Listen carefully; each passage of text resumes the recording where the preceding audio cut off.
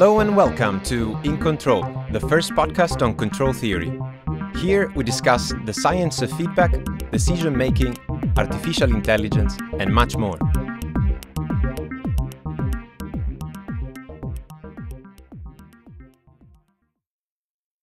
I'm your host, Alberto Padoan, live from a recording studio in Zurich. Quick shout out to our sponsors, the National Center of Competence in Research on Dependable Ubiquitous Automation at ETH Zurich, and the International Federation of Automatic Control. Today we're honored to have a very special guest, John Doyle. He's the Jean-Luc Chameau Professor of Control and Dynamical Systems in the Division of Engineering and Applied Science at Caltech. John is a living legend in control theory. He's made groundbreaking contributions to robust control, decentralized control, and complex network systems. Without further ado, welcome to the show, John. Hi. Today's episode will be the first part of a longer discussion on your journey in control theory. I think we agreed today that we are diving into the seismic shift that control theory experienced in the 70s and 90s, moving away from optimality and into the thrilling world of robustness. I thought that we maybe could start with some incredible stories about the man behind the scientific curtain. While preparing this episode, I found some really incredible stories. How did you manage to challenge yourself, either through running, cycling, or rowing at levels that are essentially world-class, while also being a very active researcher? Well, I think a theme we're going to hear throughout this is that I've been extremely lucky. Even when I've been incredibly stupid, I've nevertheless been very, very lucky. And Panama is a good example of that. I just did something incredibly stupid and should not have survived and barely did. But again, I got lucky and was rescued and had actually great medical care in Panama. But also that effectively ended my sports activities.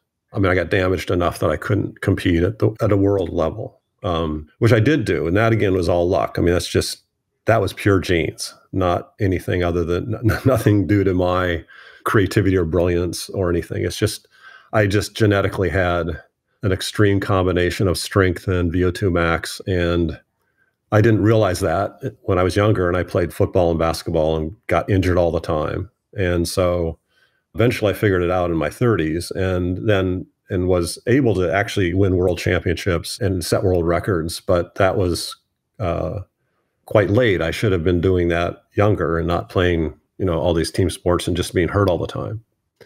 So, but one thing about that is it turns out I have, in this layered architecture story, I have a genetically extreme muscular system. I have a genetically extreme cardiovascular system and a genetically extreme nervous system.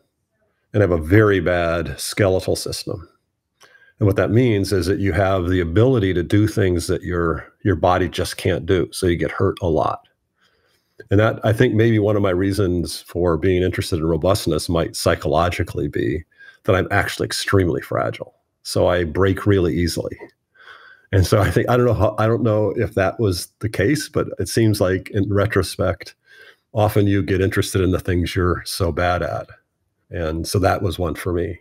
So talking about sports, I've noted down some records that I think it's worth sharing with our audience. So if I am wrong, please correct me, but I've noted down that in high school, you had a football throw of 65 yards. Yeah, when I was a senior in high school, when I was 17, I was a skinny little kid, but I could throw a football 65 yards, which was, again, entirely due to your nervous system, which is comparable to what NFL players could do. Yeah, exactly. I was just about to say that for context, if you watch the NFL quarterback contest each offseason, you will see quarterbacks hitting, I think, between 58 and 62 yards. I think the big strongest quarterbacks can throw 75 consistently. Yeah.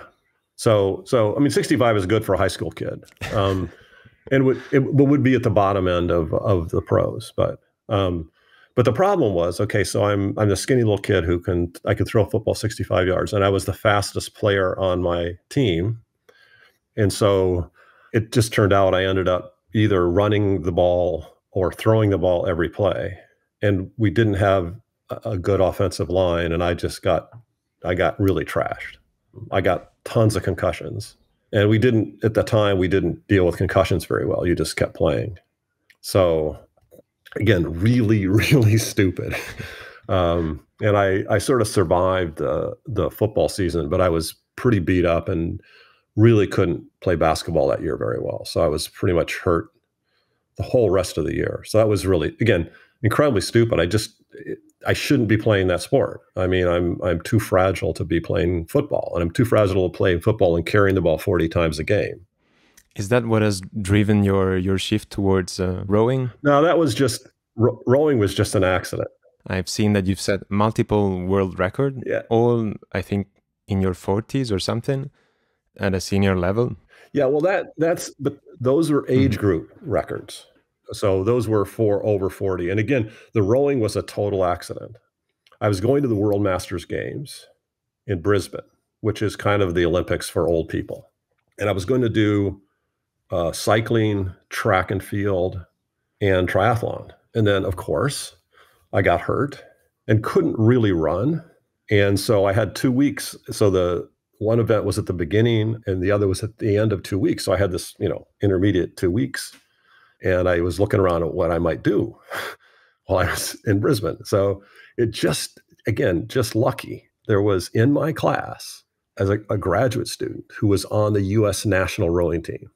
And so I asked him about rowing. He goes, oh, yeah, it's all the records and all the competitions. A lot of the competitions are actually on machines because the water is too unpredictable. So you do have water, but you have a lot of events that are just machines. And I said, oh, maybe I could do that. So he says it's trivial to learn, which is true. No skill involved. And it's basically a VO2 max test. And so I tried it. And like the second time I tried it, I broke the existing world record. So it wasn't a skill event at all. This is incredible. So I decided I'd do that at the World Master Games. And the thing that was exciting about it was there was a former Olympic gold medalist from Hungary who was, kind of making his comeback in his 40s. And so, their national TV was there and everything. And of course, expecting him to win. And nobody had ever heard of me because I never rowed before. And so I beat him and set new world records. So that was just, again, but that's just, that's basically genetics. I mean, it's a VO2 max test. That's almost entirely genetics. And I was in good shape. I was in good shape for the other events. I just couldn't run, but I could row. And so yeah, I got 2 gold medals in that. I took a 4th in the cycling and 6th in the triathlon. The triathlon was really bad because I really couldn't do the run very well at the end. So that's incredible because you were also an active professor at the time. Oh yeah, and I spent a long time in Australia because I did a sort of a lecture tour around this event. So it was a blast, but again, just complete luck, right? I mean, I had not planned to do rowing. I didn't think of rowing as something I could do, right? And it just turned out, again, very lucky that I was able to do it. And it requires no skill, and also doesn't require running. It's just a pure VO max, basically a pure VO2 max test. So anyway. Again, mostly lucky. I think the most exciting actually event ever was the Human Powered Vehicle World Championships. It was not age group. It was open. And Andy Packard was the academic advisor for the Berkeley team that went to that. And I went as a spectator because they had the national champion cycling team. So they had the best riders, right? They had fabulous riders. And it just turned out, again, the 1 hour time trial, I probably had the best.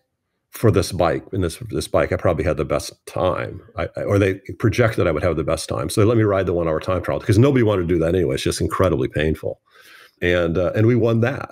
And so that was a fun thing I did with Andy. And but it's these very exotic vehicles. They're all fully faired. Even this is in 94 maybe, fully faired. They go 65 miles an hour top speed. So it was really fun. But that was also, again, just complete accident. So a lot of these things look, like they're systematically, and I won world championships, but they're very idiosyncratic and a lot of luck. I think talking about luck, we must talk about your Panamanian adventure. I noted down a list of facts, and again, please correct me if I'm wrong. So you're on holiday in Panama with your wife, and that's August 26, 2007. you decide to go for a run on a trail in El Valle, and you were supposed to be back at 5 p.m. So expecting an easy to moderate 2.5 hours loop. However, you disappear in the mountains of Panama around 5 p.m. So on the way to the peak, you basically reach the peak around 4 p.m., I think. Yeah. You damage your hand, you cut your hand on the way up. And then as you decide to go another path, essentially, you choose to go for another path that is not the original path, you slide down a cliff. Yeah, that's basically it. Yeah. Again, really stupid. Like really, really stupid. So you're officially declared missing by 7 p.m. So I believe it was probably dark. Yeah. It starts to rain, it's foggy, and so rescue operations start. So you are injured. I think I read somewhere that you lost something like a quarter of your blood. A third. A third, holy. And so, but you were conscious, right? I think, yeah. I mean, I thought I was, but I was there for 2 days before they got to me. Yeah, so the rescue operations had to stop at some point because it was rainy, foggy. So you were trying to shout and asking for help, but you're deep in the forest of Panama. And yeah, I fell off about a 10-meter cliff, which was very rocky, and I just shredded everything. I was probably hours from dying at the point they got me because I was septic and had lost a lot of blood. And I broke 4 vertebrae in my back, which was pretty debilitating. But I didn't break anything else, which was a miracle. So I could move around a little bit. And I tried to get in a place where they could see me. But it was just, I mean, epic stupidity. And the medical care I got was astonishing. It was a new hospital. They were trying to set this up as a destination medical facility. And my wife is a very famous physician, and they were trying to impress her, which they did. It was just first-rate medicine the whole way through. And I think that made a big difference. But the orthopedic surgeon who treated me had fallen in the same place, not as badly as me. But it turns out we were both using the same guidebook, and the guidebook was wrong. And it showed a trail that really wasn't there. And he had followed the same guidebook and fallen in the same place. So it was like, so a lot of weirdness about it. But. And how did the rescue actually happen? Because you were there, as you said, 1 or even 2 days. 2 days. So you were not eating, you were... Yeah, so there was a crew out looking for me, and they didn't know very well where I was, but I got myself in a position where I was visible across the whole valley. So once they sort of started looking at that side of the valley, I don't think it took them too long to find me. It was just hard to get me out. But I think once they figured out where I was kind of roughly, they were able to find me. But again, it took a couple of days. Incredible. And again, it seems like luck played a huge role also in this context. Oh God, no! Again, I think the theme is I was really stupid and really lucky. So I've kind of, I would say that's a lot of my career too. But being really, really lucky. Yeah, maybe this is a good time actually to move towards what we promised to deliver today. So talking about the inception of your career, the start of your career, and basically I'd like you to take us through I would say the golden age almost of robustness in a sense. So from the 70s to the 80s, all the way to the 90s. So you studied at MIT, is that correct? And you started in 1976? No, I graduated I should have graduated in 76. So what happened was I did my bachelor's thesis. Oh, and let me just say one thing, which is I'm going to whine a lot and complain a lot. But overall, the professors at MIT treated me really, really well. So, and I hated MIT, but it was a lot because, again, I was hurt all the time. I was playing basketball, and so I just had a bad basketball career there. So I blamed the gym and the facilities and stuff, which was legitimate, but it was mostly, again, me. I'm just very fragile. I shouldn't play basketball. What role were you playing in basketball, if I may ask? As a principal, I was a point guard, but And again, this weird thing, which was I was a really good one-on-one player. I could play one-on-one. I played one-on-one with NBA players, and I can hold my own. But this is Division III. I mean, this is the lowest low end of basketball in college, right? And I was just not very good. I was very frustrating for the coach because, again, it seemed like I should be good, but I think it was mostly, I was kind of stupid. And I had some damaged peripheral vision from all the concussions. So I just wasn't a good 5-on-5 basketball player. And I was hurt all the time. And some players can play hurt, but if you're relying on, just pure quickness and athleticism and not skill, then if you get hurt, you're stuck. So I had a miserable career. I had one good game when I was there. So, but I will complain about MIT. I was actually treated pretty well. So just keep that in mind as I whine. I was wondering, how did you end up at MIT? It was just the best place, I thought, at the time. I mean, it wasn't. I visited a lot of schools and stuff and decided to go there. So, and from the 60s to the 70s, I think the shift, at least in control theory, was from, first of all, I guess in the 60s, there was a shift from classical control to the state space paradigm motivated by aerospace. Yes. Questions. Yes. But then again, in the 70s, there was sort of a shift back towards robustness. Yeah, I can tell you what I did in that role. So in spring of 1976, I did my bachelor's thesis with Neil Sandell, who was he was wonderful. I mean, as an advisor, it couldn't have been better. And the idea was, I had been taking all these controls courses, but I hadn't really tried to apply them to something serious. And so this was an attempt to apply them to control of synchronous machines. And so even then we were thinking about, a future smart grid. And the idea would be we would want to do more sophisticated control at the generator side. And it was pretty naive, but the idea is Fred Schweppe had a little generator actually at MIT that they could connect to the grid. And so they had models for this and all sorts of stuff. So I figured I would just do a theoretical project on designing a controller for one of these synchronous machines. And I was going to apply, LQG and all, various variants of LQG and stuff like that. And I found out that at least the two big ideas that currently dominated how people thought about robustness was two things. One was, it was okay to check margins one loop at a time. So if you had multiple uncertainties, you would check them one at a time and then hope that combinations didn't kill you. But nobody thought systematically about that problem. I discovered that, in fact, that was false, that you could be arbitrarily bad and not notice it through a loop at a time. So that came out of kind of the classical world. And there was even a mil spec, it was called, a military specification for airplanes, which was loop at a time for robustness. Now, most of the designs at the time were loop at a time, but that didn't mean the robustness could be done loop at a time. So that was one issue. And the other was, if you used LQG, you would have guaranteed margins, that you didn't have to check all these things. And again, that also was false. But there was the state feedback case was true. And the idea was, there's all these separation theorems. Surely there's a separation theorem for robustness. And it turns out there wasn't. So I kind of figured that out in 1976. But what I had was numerical examples.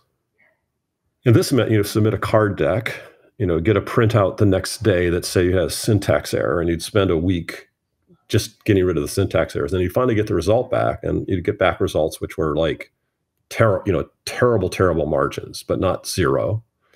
But you could tweak and make them arbitrarily small. So you have these numerical examples. But, again, it's like I'm telling you, like the old days when I was a kid, right, kind of thing. But there wasn't it was very hard to put into a paper these kind of numerical results. And there wasn't any place people would go to download it or anything. I mean, this was very sort of primitive days. And so I knew these things were wrong. But I knew also that if I was going to, torpedo the field like this, it had to be transparent.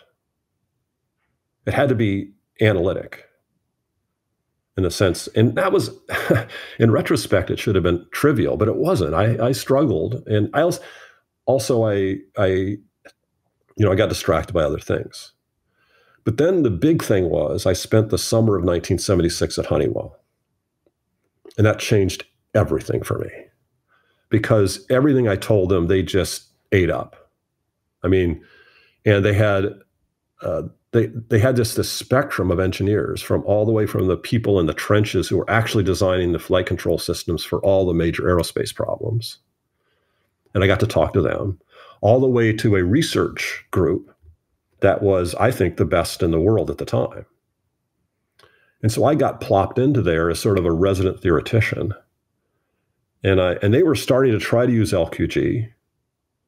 And I told them they shouldn't, and here's why.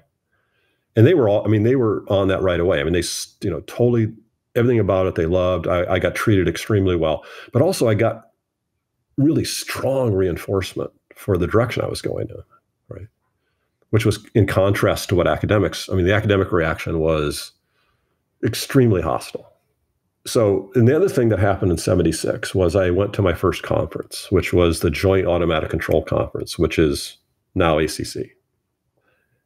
And the hot topic there was multivariable control. So how to generalize whatever, state space or classical or whatever to multivariable systems. And there was a whole bunch of competing methods, right? So there wasn't just LQG.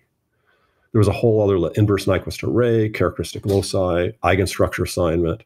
And you'd go from one session to another, and the big argument was between these methods, right? So they would say, oh, I'm better LQG, or, so it was interesting. It was no one was kind of questioning the loop at a time idea, and nobody knew that LQG didn't have guaranteed margins. So again, I was pretty shocked.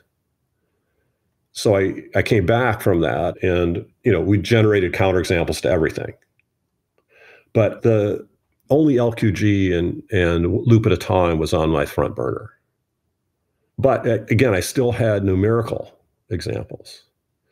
So then I went back to MIT for another year because I hadn't actually graduated. I had basketball eligibility left and stuff, but I had an NSF fellowship. So I was really skirting the boundaries of what was allowed. But NSF fellowship. So I went back and got a master's degree and a bachelor's degree. So at the end of 77, I had both. And I did a master's thesis. And that was also an adventure with Sanjoy Mitter, again, who was, again, I can't say how nice he was and how great he was. So both my bachelor's thesis and my master's thesis my advisors were just great. It's just that the consequences of both of them was disruptive, to say the least. So, but my master's thesis was in information theory, which I hadn't even had any courses in, but it was kind of overlapped with the ideas of robustness and stuff that I was already working on. And so Sanjoy said, here's a PhD thesis, maybe there's some extensions to it. And it turned out the PhD thesis, and the transactions and information theory paper that came out of it were wrong. And it turned out the problem was kind of trivial. What was the problem, if I may ask? It was how to use a rate distortion theory to do reduced order filtering. I didn't know any rate distortion theory, but it wasn't hard to learn. And it was just, the thesis was just wrong. And it turned out the problem wasn't very interesting. So I ended up solving the problem correctly. And again, it turned out to be the shortest master's thesis ever at MIT. It was like 20 pages or something. And I would not have gotten a master's thesis for that, except for the fact that they had just given a PhD to doing the same problem wrong. And so the committee was kind of like, what do we do about this? Because we all agreed that this was not worth a master's thesis. But I said, okay, look, here's the deal. We'll just quietly do this. And for a long time, you couldn't even if you tried to download this from MIT, they would say errors and stuff. You couldn't get the thesis. Now you can. Actually, I should go get the thesis out.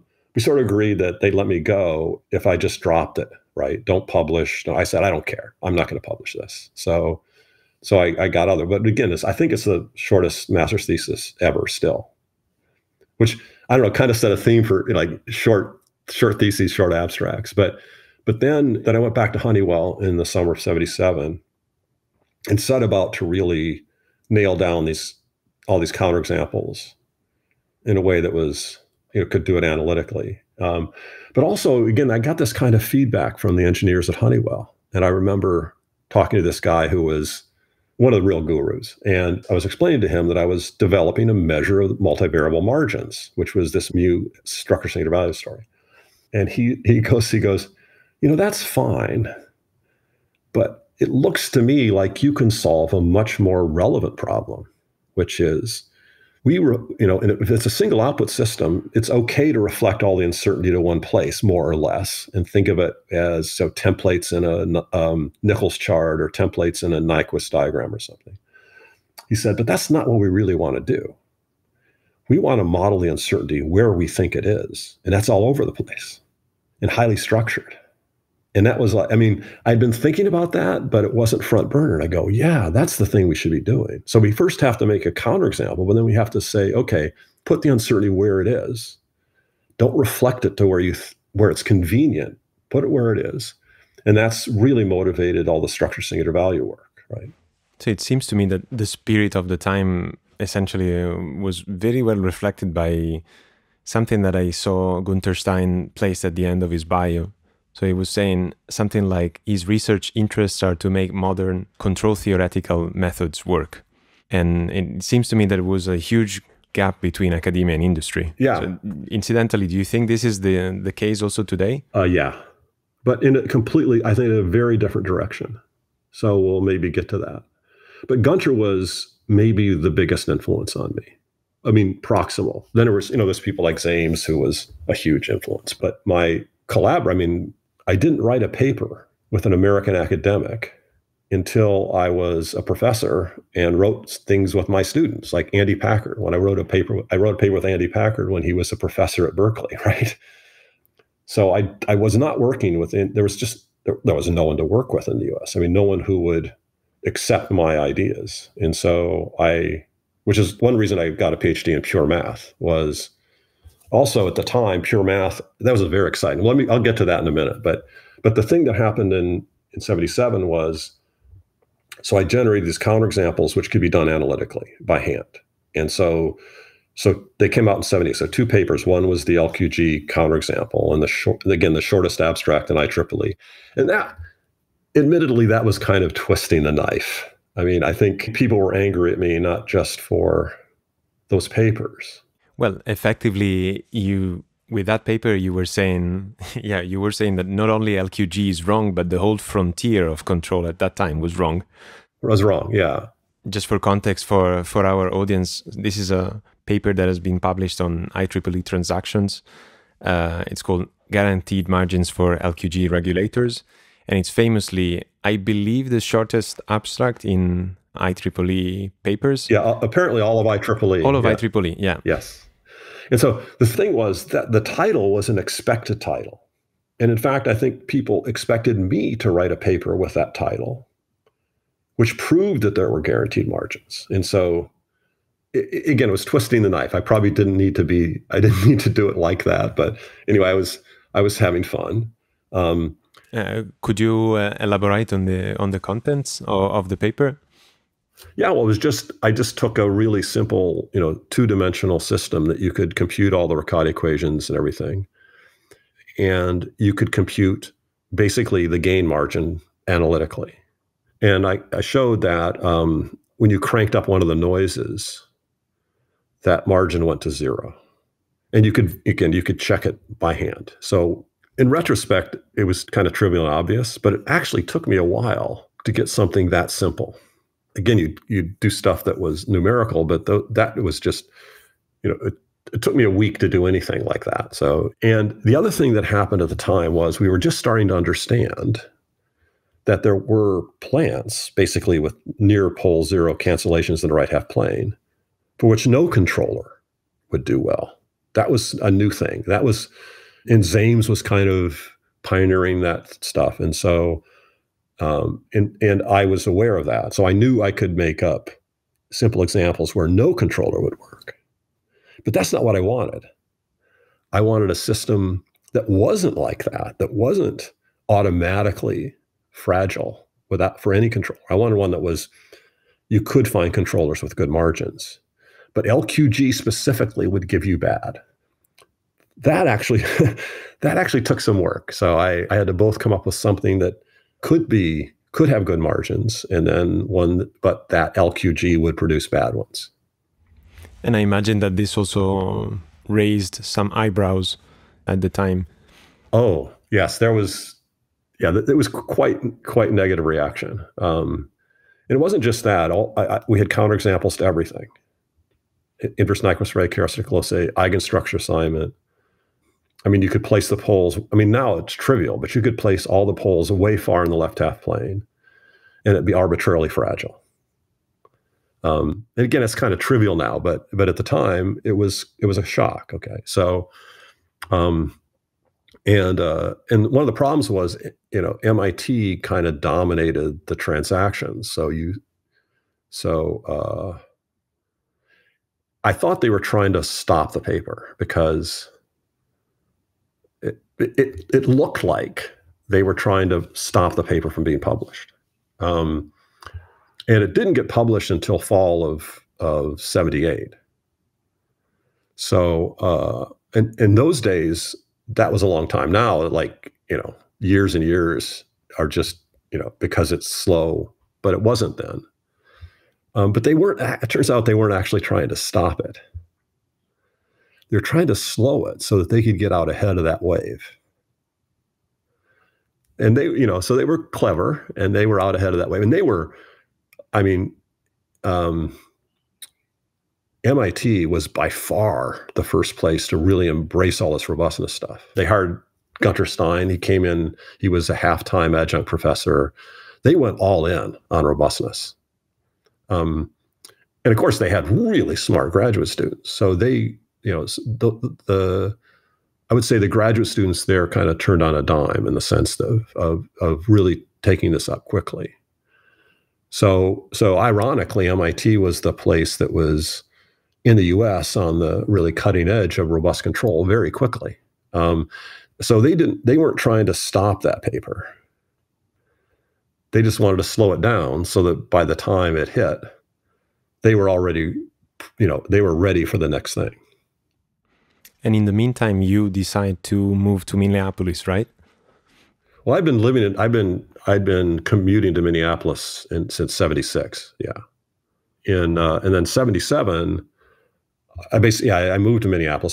That then was my home for the next, 6 or 8 years. And I didn't see a way for me to do a PhD in the United States. I mean, there just wasn't. I didn't want to go back to MIT. And there was just no place that I could find an advisor that was supportive of this direction. Right. And so essentially you end up in Honeywell, which is the largest company at the time, possibly also today, dealing with control systems, right?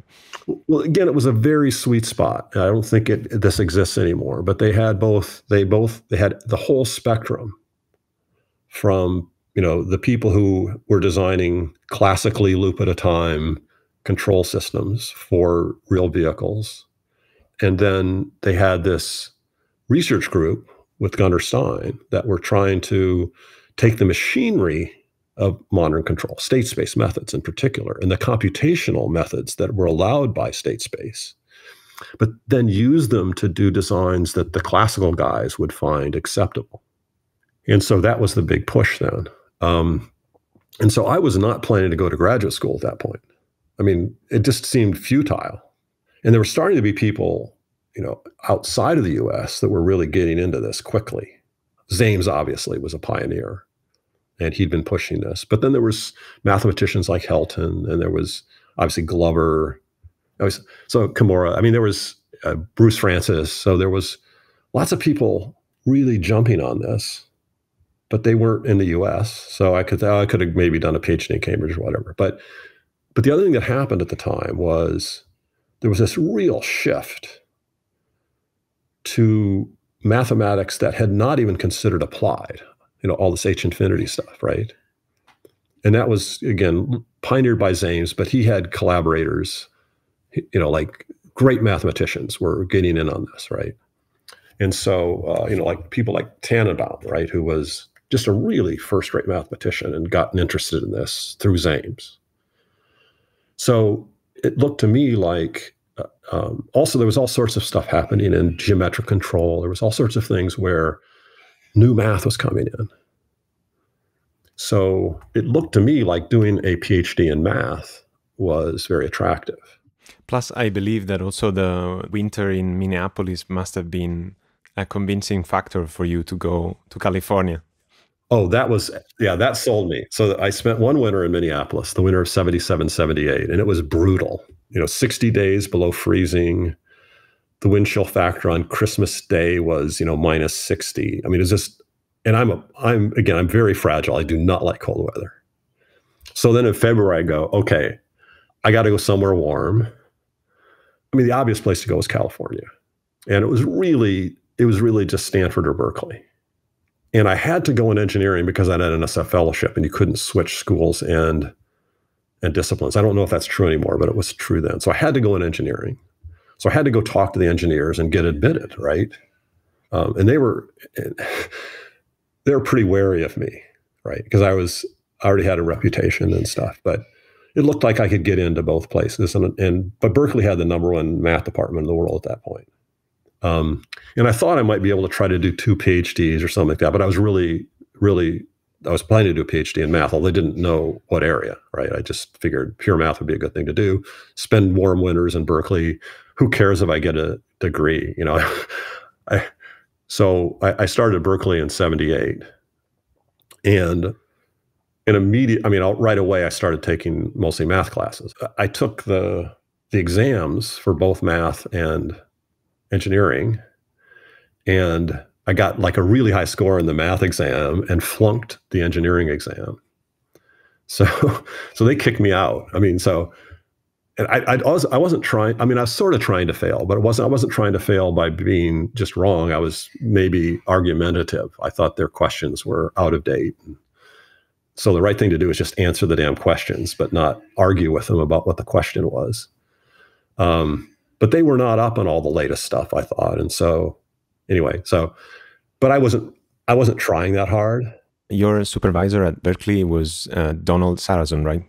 That's correct, yeah. He was a giant in operator theory and Hardy spaces. Yeah, so that was when the whole Hardy space world was really hitting, H infinity and stuff. And we did not have anything like scalable computations for doing H infinity problems. I mean, we were doing these little toy problems using interpolation theory and stuff like that. So it was clear to me something fundamental had to be done there. Could we spend maybe just a couple of words about what are Hardy spaces and why they come into the picture at that time? What do they have to do with control? Okay, so the way we were thinking about it then was you could think of LQG as H2 in the sense that the norm on the closed loop it's all L2 stuff, but in the Hardy space language, that is H2, which means all H2 means is that L2 analytic in the right half plane in the frequency domain. But the shift was going from H2 to H infinity. But at the time, with you had H2, you had Riccati equations, you had scalable computations, and in H infinity, there was nothing. Really. I mean, so the initial stuff was very clunky and didn't scale. I mean, I remember in the late 70s, we were first doing some stuff at Honeywell using primitive versions of mu synthesis where you were doing H infinity. Things that would now take, well, part of it is computers, but the things that would now, punch a button and it would come back instantly would take days. So you couldn't do anything big. And, and I figured out how to do it with Riccati equations, but I would have 8 Riccati equations for each iteration. It was horrible. It was horrible. So, so I went to Sarrazin and I told him this was a frontier. He turns out to be the world expert at this frontier. And, could I work on this? So I'd gotten to know him anyway. I'd taken his classes and we really got along and stuff. But he wasn't sure. And the reason he wasn't sure was that I admittedly said a lot of this was aerospace and a lot of that was military. And he decided that he could work with me provided I never, ever mentioned that motivation. And he said he didn't really care because the math was interesting enough on its own. The math I was proposing to do and had a start on was interesting enough for him, but he didn't want to he didn't want to even think about the fact that this would be military, because he thought that was just, I mean, he was the purest of the pure. In retrospect, I think I should have been more like him and not have been so compromising. You know, he was a terrific advisor, but, you know, not very hands-on in the sense that I would just kind of show him results and he'd go, oh, that's interesting. And is this, and I would say, does this look right from your perspective? And yes, and stuff. We never wrote a paper together, or never. I mean, he was a great advisor, but I was pretty independent. So I mostly need somebody who understood what I was doing on the math end. And there weren't very many people at that time who did, right? Now it's kind of, a lot of that's all standard, but at the time, there just weren't people in control theory that were into those methods, but they quickly grew, right? So, but the thing was, it was a very exciting time. So it took me, I think I was 7 years as a PhD student, but I only had 3 years in residency because I was almost never there, because I was commuting. And then in the late 70s, early 80s, as H infinity started picking up, it was very exciting because the frontiers in control theory and the frontiers in non-self-adjoint operator theory were coincident.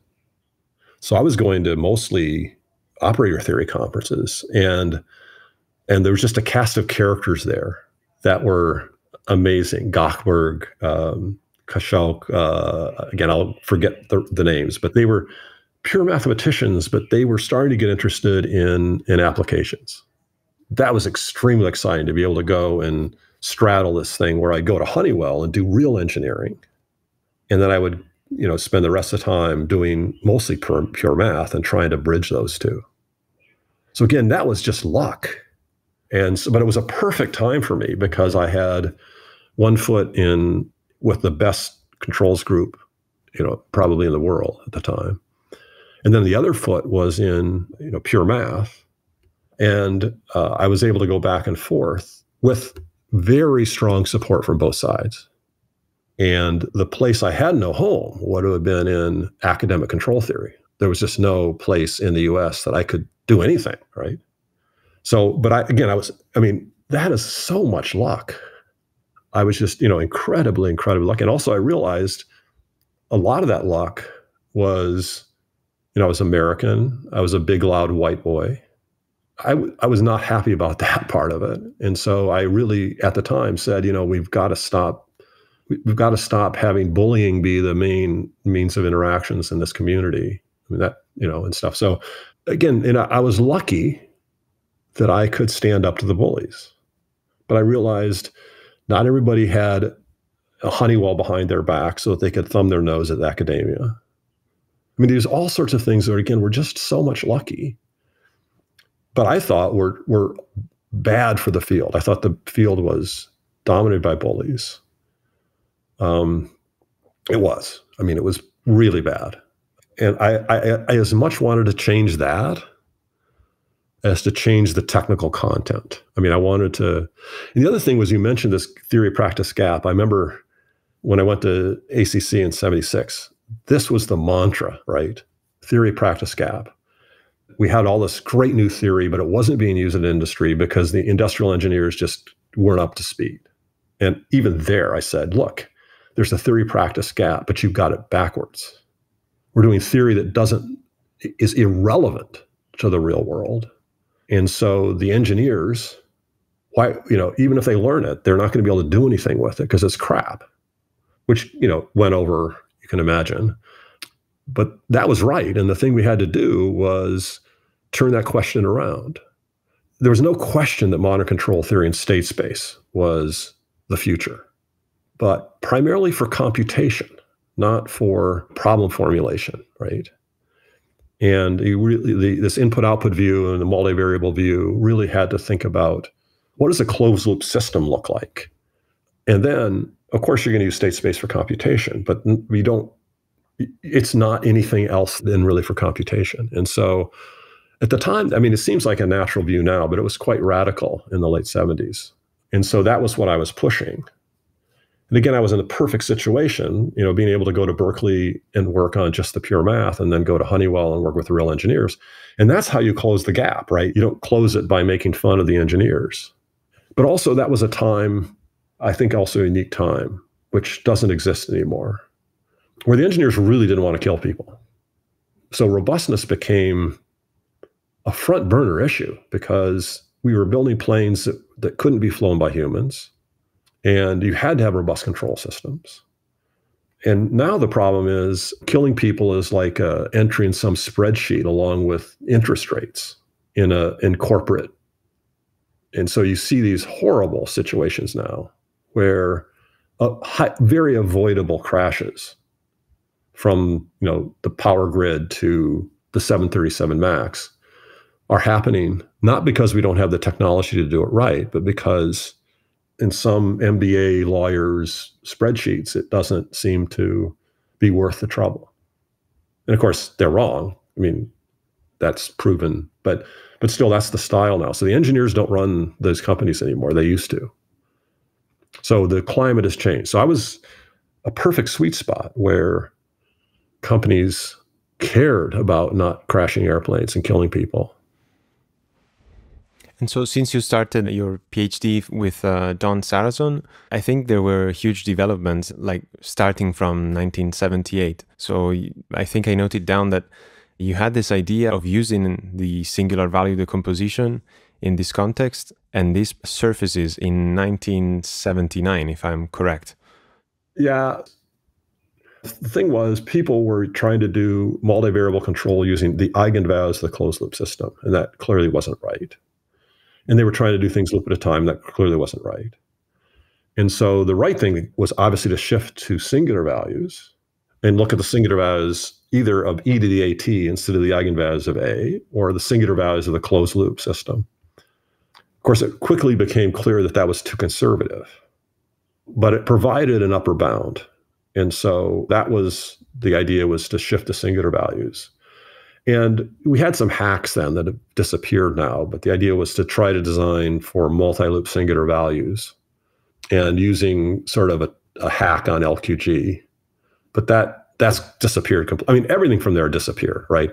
All the characteristical psi inverse Nyquist full eigenstructure assignment, these things that were big themes in the 70s were gone by the early 80s. The early 80s also witnessed as you say, the birth of H-infinity theory. I think his first paper, Zames, was probably published in 1979 in a conference, yep. I think in Allerton. That's right. Yeah, I don't remember exactly, but certainly Zames, within the engineering community, Zames was really the person who was pioneering the shift to H-infinity. And so, again, very influential for me. It was serendipitous for me because I knew that was where it was going, and so I was, trying to get ready mathematically to work on that. But Zames was the inspiration for that, and again, one of my absolute heroes. I'll try to place some context for the audience, and again, please correct me if I'm wrong. But essentially, Zames realizes that you should be minimizing the sensitivity function with respect to this H-infinity norm, and that this could be solved using essentially interpolation theory of analytic functions. That's correct. And that was a really crucial insight. So that was certainly, if I think about the influences on me, that was one of the biggest. And it's crazy to think that also in basically 1 year later, also the concept of the gap metric surfaces, right? Oh, yes, absolutely. So that's 1980. That opened a lot of, so that opened up a lot of stuff. One of the things I tried to do, always have tried to do, is don't work on anything anybody else can work on, because there's always stuff left over that is not being treated. And I remember some of my collaborators at the time would get annoyed at me because I would have some new idea and I would just tell everybody. So one of my colleagues always called it Doyle's blabbing. He called it blabbing, where you would go and tell everybody your latest idea. And I said, yeah, but if someone else can work on it, then I don't have to. and no, but that's not how it works. I go, yeah, well, why not? Right. Anyway, so the thing that was just crushing at the time was this computation was just not scalable. So we were trying to do H-infinity and mu synthesis type designs in the late 70s. And it was just a nightmare computationally. Now, it was okay. If what you were just doing was, generating a counterexample or something, then it's okay. But if you're trying to have something be a tool for real engineers to use. They can't have every time they push the return key waiting for a week, right? That's just, where now it's like milliseconds, but the computation, and it was clear to me that we had to go back to state space for computation. So in the early 80s, that was what I focused on, was how to do all the computation in state space. And that was what my thesis was on. Still horribly clunky, but it was at least polynomial. So we didn't even know it was polynomial time in the multivariable case. And we pretty much were sure it was, but it wasn't clear. And so all my thesis did was say it was polynomial time, but the polynomial was pretty horrible. So it's after that that we actually, finally converged on the two Riccati equations with Glover. So essentially, you proved that H infinity was a tractable problem, at least in principle. At least in principle. That was my thesis. But still, there were details to be filled. Yeah. And that's exactly what you focus on between 1984 and 1989. Is that correct? Not really, actually. That's kind of also ironic. I was more focused on the mu side, like real parameters, how to just deal with scalable ways of dealing with uncertainties in big systems. And again, not big like we talk about now. It would be just like an airplane, but not loop at a time. So just trying to get out of this loop at a time, how to think about those things. And Keith was also not, Keith and I were both sort of working on this, and he was my main collaborator then. And I would spend every summer, I've spent a month every summer in Cambridge. And again, how lucky was I? We're, of course, talking about Keith Glover, another legendary figure in control, pioneer in the field of robust control. How did you get to know each other? I think just reputation. And I think he came to one of the workshops I'd put together, and I just got to know him. And he was clearly a singularity for me, in the sense that he knew engineering really well. It was interesting because he was more of an engineer than the main academic control theorists, but also he was a better mathematician. So he was both. And so we hit it off, I think, really, really well. But we were not working on H infinity together. The gap metric was around then. We were trying to reconcile a lot of these robustness measures, right? And also we figured, based on my thesis, it was obviously polynomial time, was obviously could be done with Riccati equations. There was just too many of them. And again, the talent level still in control theory was quite high. They were just doing stupid problems. So the question, I thought that we were both certain that based on what we had done so far, this would be mopped up in no time. And then it wasn't, and here's maybe 87 it was or something. And I'm, sitting with him in Cambridge. So we'd been working on something else. I didn't even remember what it was. And we had a week to go. He said, no one's really cracked this H infinity problem. So we said, okay, let's really work on it for a week. So we worked on it for a week and got the basic two Riccati equation solutions out. But we didn't have the separation theorem was very clunky. It never got perfect, but it was even worse. But here's the miracle again. I go back to Minneapolis and I show Kurganeker what we'd gotten. And he goes, he was just like, his jaw dropped, because he said, we've been working on the state feedback case. And we get roughly the same kind of Riccati equations you're getting. So we're thinking, so we knew there had to be a separation theorem, but it was a very weird one. And so we didn't understand how to do it. And then because of Kurganeker, we did, right? So it was really this perfect storm almost of, Kurganeker in Minneapolis. He was at the University of Minnesota. I went, and he had a piece of it. Bruce Francis had a piece of it. So then it was just a matter of us all getting together and cleaning it up.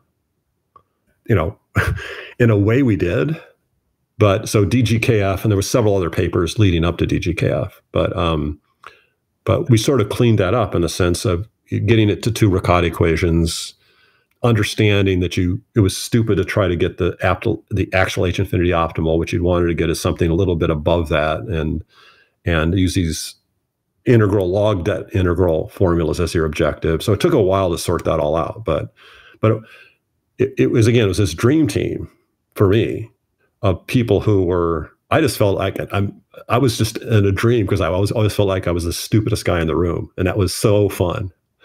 So again, the luck there is just, I was just incredibly lucky to have this Honeywell plus foreign academics and then a few coming up like Pramod, Andy Packard. And so I just, again, incredibly lucky. And so we're obviously talking about state space solutions to standard H2 and H infinity control problems. This is a paper that, as you mentioned, together with Keith Glover, Kargonekar, and Francis, you published on the IEEE transactions. This deservedly got the Axel B Award because essentially it gave a full solution to the H infinity problem. And for me, what is funny is that it basically relies on a purely state space approach, or at least you use many tricks that have to do with that. So completing the square and linking those tools with frequency domain inequalities, spectral factorizations. So there's essentially a lot of machinery that fuses itself into a single paper. And I was wondering how did it all come up? Did you guys meet in a single place and brainstorm for a week or something? Or how did the paper actually came together?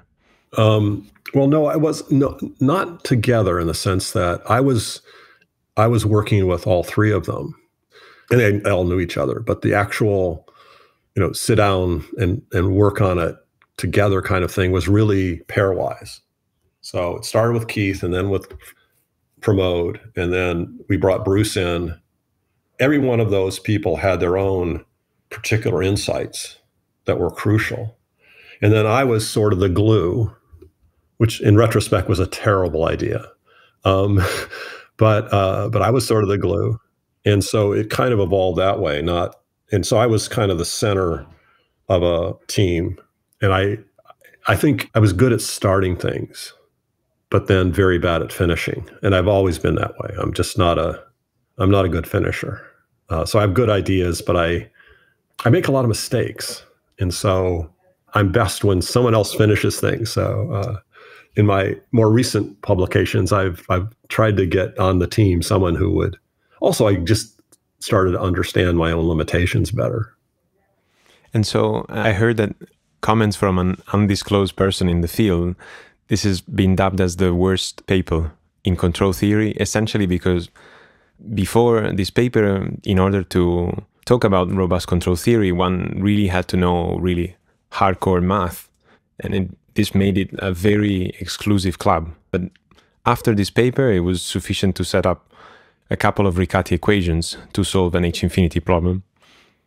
Yeah, I guess we're not going to disclose who said that, but I think there's two senses in which that was meant. One was, yes, that the heavy math needed kept out the riffraff in someone's opinion. And I'm sympathetic to that. I think up until then, it was very exciting because we could justify going to all these operator theory conferences and hanging out with all these fabulous mathematicians because we didn't have a purely control theoretic version of the problem, like just Riccati equations, just sum of squares, just, complete the square, just all the stuff that we knew basically from H2, right? Although I think the DGKF had some innovations even in the H2 case about thinking about these problems. So I think that was one problem with the paper, which was that it shifted the center of gravity. The other thing there's several things. I think the other thing was that's my most cited paper, right? And I think one of the criticisms that the undisclosed person was leveling was H infinity was just overrated. In what sense? Why H infinity? It was convenient because you could think things in the frequency domain, right? And so you preserved the frequency domain thinking that classical people liked, but you could do all the things with Riccati equations. So the state space people liked it.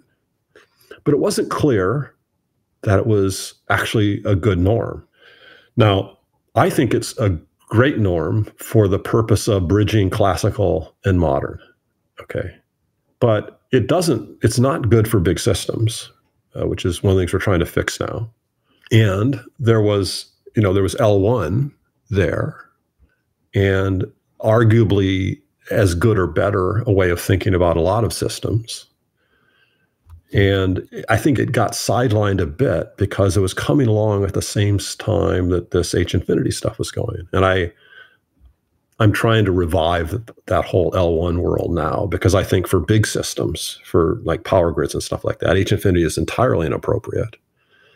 And L1 and related norms, I think, are much better. And so we're really trying to kind of almost revive the L1 world, although all the L1 people have moved on to doing completely other things. So there isn't an L1 world to be revived. So we're just trying to start over in some sense. But I thought that was a very legitimate complaint, that L1 didn't become as central as it should have been, partly because H infinity was a bigger distraction than it should have been. But there's a third reason why that was a bad paper. It was a bad paper. So I tried to do all sorts of clever innovations in how it was laid out, how the theorems, I mean, I don't know what I was thinking about, but I did a whole bunch of stupid things. And because I was the glue, I could sort of take control of the kind of what the final version looked like. And I think it was appalling to my co-authors, but it was like too big a fight. It wasn't a fight so much. It's just that, I don't know, I was at the center of it, and I was driving it, and it's just a bad paper, and it's all my fault. So that's another thing about it. And I may have mentioned to you that Andy Packard said one time that he was the only person who's ever read the whole paper, including the co-authors. And no one argued with him. So there's a lot of reasons to not like that paper. I mean, the one reason to like that paper is the two Riccati equations. I mean, there's no question that was an enormous breakthrough at the time. But almost everything else was bad, and everything else was my fault. So I wish I'd been less creative, because sometimes when you're very, very creative, you're just wrong. And so there's a lot of bad stuff in that paper. So that's, I think, maybe airing too much dirty laundry, but then I think subsequently, my students cleaned it up a lot. So you'll have, there's books that are later, like Dallerud and Paganini and Kemen Zhao, and various people wrote books and went through it again. And there was stuff, I mean, it was clearly a good differential game problem. So you could think of it from that point of view. So I think it got cleaned up, but DGKF was a mess. And it's not clear anybody I mean, I in my class on robust control, I tell people, do not read this paper. It's just awful. Let me mention that, of course, there will be links to all the papers that we've mentioned so far in the description. I just want to add something about what you were referring to, so the L1 business, as well as hinting towards large systems. So this will be the topic of our next discussion, so the shift of focus towards architectures and large-scale systems. But something that I wanted to add concerns a sort of resurgence of interest in robust control, and this has been revived by what you call system-level synthesis. So this is another paper that has won an Axelby Award in 2021. This is with Yuxiang Wang and Nikolai Matney, if I'm correct. That's correct. And that's essentially your new take on how to fix H infinity, but in the context of potentially large-scale distributed, also time-distributed systems. Yeah, actually, for me, I think SLS is I mean, if I were to say one single thing that I've ever worked on was the most significant, I would say it's that. And I think by a lot. Because in retrospect, everything I did in robust control was almost obvious in retrospect, in the sense that it was incremental. It was incremental, but it was incremental in pulling together things that seemed distant, but weren't. This gap was artificial. It was artificial. It was created by the theorists who were just not listening. So in retrospect, robust control was an almost obvious path if you were in my situation. That's why I said I was lucky more than anything else. I was in the right place at the right time, around the right people, and I listened. People might be shocked at that because I talk so much, but I listened to those people around me. SLS just came completely out of the blue. And so obviously I want to, that's a separate topic, and it was a side effect of my interest in architecture. And what happened there was once we had what looked like a starting of a coherent theory of architecture, always led us to the lowest layer, sort of reflex layers that were completely intractable since Witzenhausen. So we ran into the Witzenhausen nightmare. And in retrospect, we were just asking the wrong question. Again, it was one of the things where we just had to just, once we asked the right question.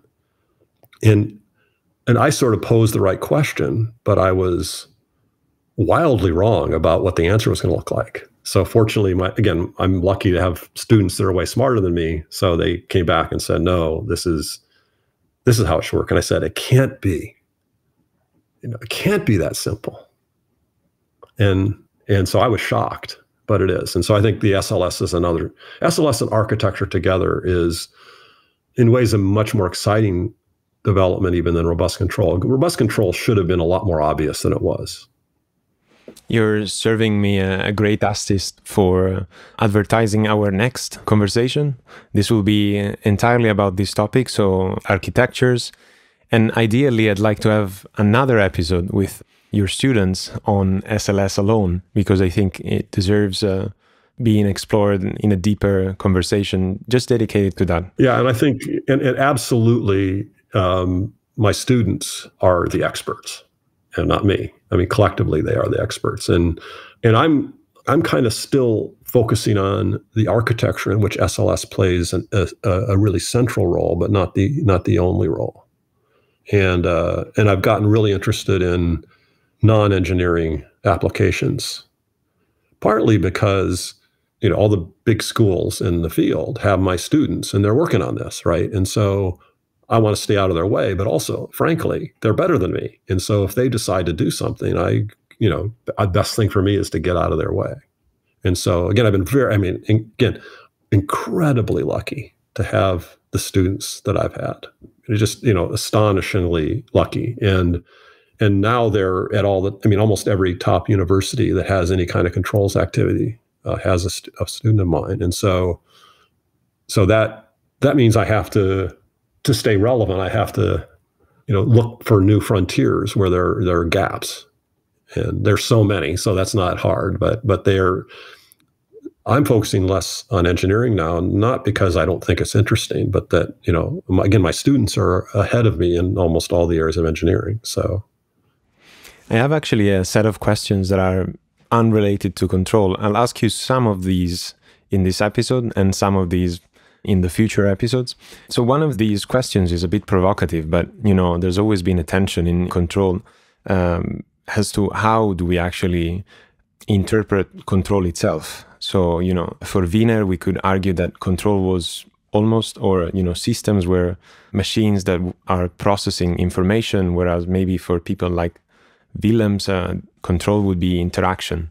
I know that this is quite provocative, but I'm wondering, what are your thoughts on this? Well, I think they all had certain insights that were right. And so I remember in, 1981, NATO organized a lecture tour of Europe.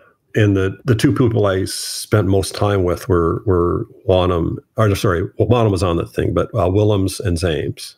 So it was Willems, Zames, Wannum, McFarlane, and me. And I was a graduate student, although I was in my late 20s, so I was not that young. But it's really bizarre for me. I was in my 20s and everybody else was in their 50s and 60s. And so we were traveling around Europe. It was really fun. But one of the funnest things was having a debate with Willems and Zames about what was more fundamental, the notion of uncertainty or the notion of state. And I was on the both sides, they're equally important. But I think this has been going on for a while. And I think that's one of the reasons why I've shifted to thinking about the problem of architecture, which we'll talk about next time. But the idea is that when we look at the architecture of the internet or the power grid or the bacterial cell or our bodies or societies or supply chains, all these things that we see, these big systems, they have very complex architectures for which we do not have a theory for the whole thing. We have fragments, we have computing, we have communications, we have control. And then we have the sort of physics of the substrate that we're building, whether it's the internet or the power grid. Okay. So each of those areas has a systems theory associated with it. So you can start from any one of those and try to go after architecture. And except for physics, which has no architecture at all, the other three all have notions of architecture. So you could think of the geniuses of the 20th century, Turing, Shannon, Bode, as all being architects but from a narrow perspective. And then the dominant thing in science comes out of physics, which is network science and complexity science. And there's no architecture there at all. It makes the 70s control theory look, perfect, right? I mean, it's really a mess. So what I began to realize was if we want an integrated theory of computing, communication, control, and physics, control is going to have to do that, because control theory is the only starting point that includes the physical dynamics and includes computation and communication naturally. Whereas the theories of computing and communication don't include feedback very effectively, or uncertainty. So the kind of uncertainty in the physics. So we want to think about, we have uncertainty in the physics. We want to build systems that are integrated and make extensive use of communication and computing. But the ultimate thing is almost always control. And that's certainly the case for biology. So if you want to go after architecture in biology, that's how you must do it. But again, this is a long conversation, but the idea is that control theory, as it existed, 10 years ago, simply couldn't take this problem on either. Even though it's the right place to ask the questions, we didn't have the tools. And SLS was the most important thing to develop. Once you have that, then it opens up an enormous amount. And the reason for that is subtle and stuff, but so I think if we're going to have a theory of system architecture, control theory has got to play a big role, and I think should be at least one of the main sources. And right now it isn't. So right now, control engineers and control theorists build little boxes in big systems that someone else designed. And those someone else's don't have any theory. It's all ad hoc. And so we get incredibly brilliant, fantastic innovations that have catastrophic fragilities. So robust architecture is really, I think, the challenge of our age. I think we need all hands on deck for it, because we're building increasingly fragile systems that are increasingly pervasive. And I think that's a recipe for disaster. And people worry about AI. I think AI is the tip of the iceberg, but it's an important one. So I think that's a big conversation. I'm very, very excited to talk about this in the next episode. Maybe in closing, I had one last question that we didn't address. So we mentioned that even today, there's a huge gap between academia and the real world of engineering, if you want, but in a different way with respect to what you experienced, at least, between the 70s and the 80s, all the way to the 90s. And I was wondering, how do we fix that? Well, I think, again, the big challenge, I think, is architecture. And if you look at the architectures that dominate our lives, burning fossil fuels to make electricity, all the way to the internet, there was no theory in any of that. And I know the internet architects. I mean, I hung out with those people 20 years ago, right, when I was trying to understand the internet. And they are geniuses.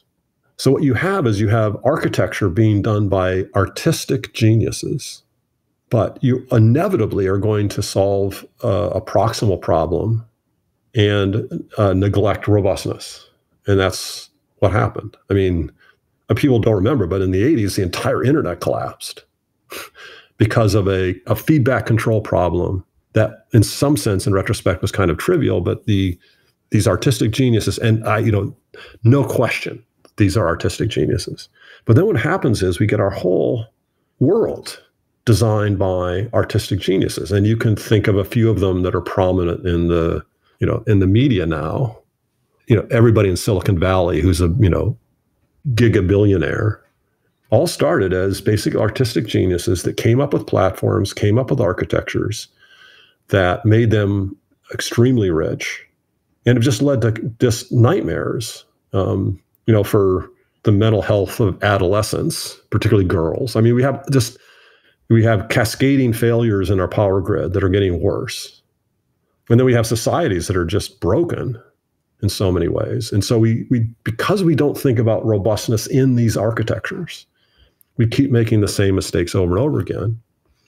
And why shouldn't we? I mean, if you're a Silicon Valley, entrepreneur, you want, and our whole financial situation is short term, you're going to make exactly the kind of mistakes that we tried to head off in the 70s.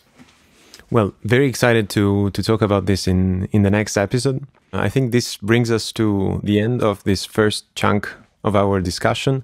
Thank you so much for joining us, John. Thank you. And I wish I was more succinct, but hopefully people will have the patience to kind of wade through the verbiage and get something out of it. But thank you.